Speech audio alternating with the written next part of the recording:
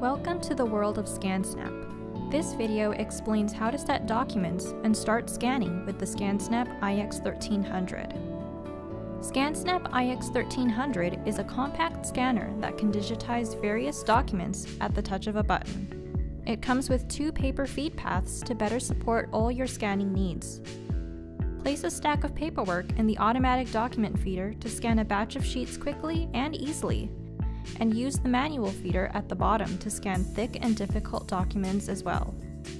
For scanning multiple sheets, place paper in the automatic document feeder at the top of the scanner. And for cards, bifolded paperwork, and thicker documents, place them one at a time in the manual feeder at the bottom of the scanner. When using the automatic document feeder, open the cover until the extension slides out. This action will power on the iX1300. Then place documents face up and upside down, and adjust the side guides to the width of the documents, and then press the scan button. When scanning a document using manual feed, insert the document at the front of the scanner. Push the scan button. The document will be pulled into the scanner and returned to the front automatically. If you want to continue scanning, insert another document into the feeder. Once your documents are all scanned, push the scan button once more to finish scanning.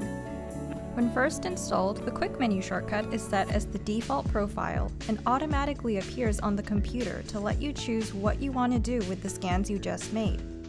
The quick menu is a great tool that lets you transition between different scanning tasks throughout the day, such as scanning to a folder one time and then attaching a scan to an email the next.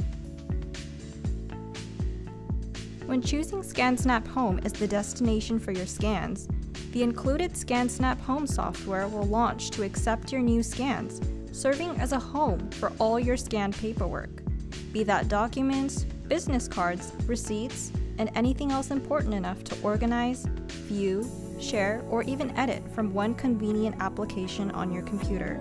Once you become more seasoned with ScanSnap, or find that you can scan the same way more often than not, ScanSnap Home provides this scan icon at the top to quickly access and manage all the profiles for ScanSnap. From here, you can select a new profile for the next time you scan, or you can edit or add additional profiles to ScanSnap.